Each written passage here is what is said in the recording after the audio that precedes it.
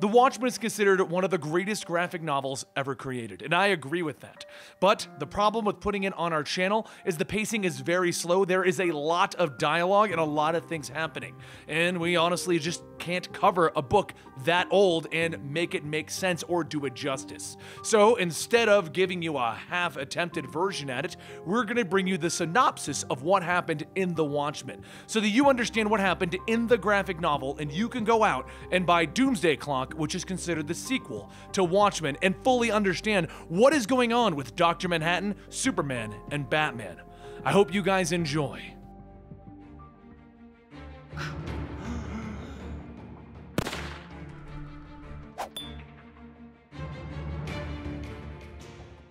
The year is 1985. The heroes are gone and the Earth is a different place. Edward Blake is dead.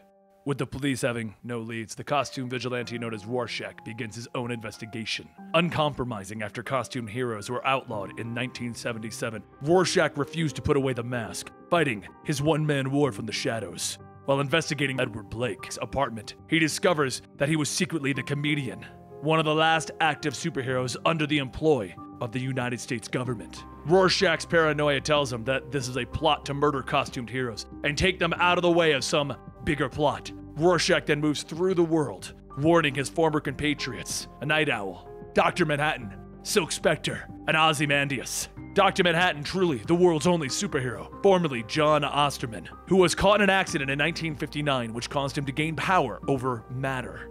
As time wore on, Osterman's grasp on his humanity has slipped farther and farther away, and Dr. Manhattan's slipping grasp of humanity draws him farther and farther away from the relationship with his girlfriend, Silk Spectre, driving her away and into the arms of Night Owl, the former gadget-wielding hero of the night.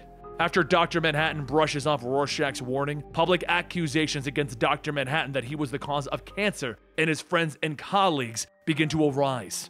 After these accusations, Dr. Manhattan decides to exile himself to Mars, sending the world's governments into turmoil when the United States' superpower weapon is no longer in play. An attempt on Ozymandias' life seems to confirm Rorschach's paranoia that this isn't far-fetched.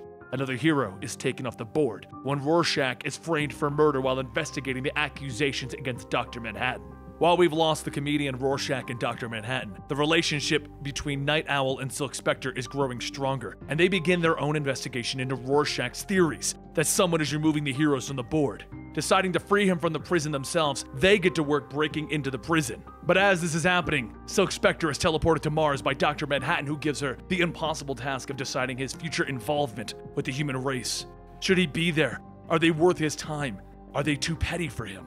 After the prison break, Night Owl and Rorschach continue the investigation into the death of the comedian and the accusations against Dr. Manhattan causing cancer in his friends and family. Finding proof that Ozymandias, known as the smartest man on Earth, might in fact be involved in this entire ordeal. Taking Night Owl's ship to Antarctica to confront Ozymandias, it is there that Ozymandias reveals his master plan. Humanity is on the brink of destruction, marching towards the horrors of nuclear war. The only thing that can bring the humans together is a common enemy. To that end, Ozymandias has constructed a fake alien invasion of New York, killing hundreds of thousands. He murdered the comedian, set the world against Dr. Manhattan, and framed Rorschach to take all of the heroes who could stop him off of the playing field.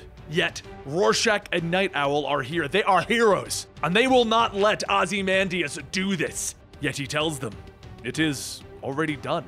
Dr. Manhattan and Silk Spectre return to Earth to discover the death and the destruction of New York with a giant alien corpse in the center of the city. They teleport to Antarctica to confront Ozymandias themselves, and it is there that they discover that he was right. Broadcasts from all over the world show that mankind has finally come together based on the supposed alien invasion. The heroes begrudgingly agree that Ozymandias was correct.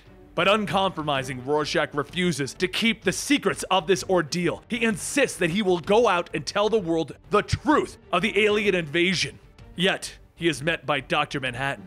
The heroes have all agreed that this needs to remain quiet, that Ozymandias' plans can never be revealed to the world. It'll break the united world. And Rorschach explains to Dr. Manhattan, never compromise. You're gonna have to kill me to stop me. Do it! And Dr. Manhattan agrees. Returning to Ozymandias, the world's most brilliant man asks if he did the right thing in the end. Never, ever ends, is his only reply. and Dr. Manhattan disappears, leaving the Earth to start life somewhere else. Night Owl and Spectre go into hiding, and the worlds continues to come together.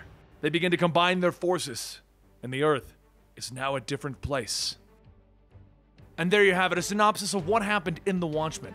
Now, I hope you enjoyed, and like I said, I don't feel we did it justice. I do think you need to read this one yourself. But if you want to find out what's going on in Doomsday Clock and what is happening with DC Rebirth, then subscribe to the channel, as we will be bringing you the news and information as it is happening. Thank you guys for joining us today, and don't forget to click right over here to get more DC Rebirth stuff, and you can click right over here to get more Before Watchmen so you can further understand that universe. Have a good night.